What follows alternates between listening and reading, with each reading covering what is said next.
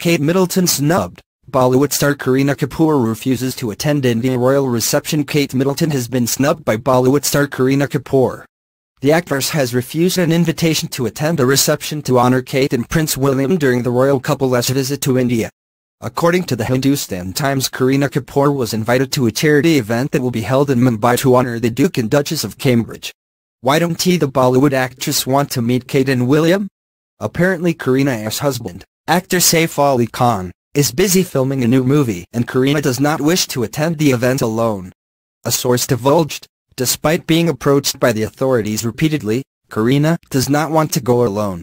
The source did not explain what authorities approached Kareena repeatedly.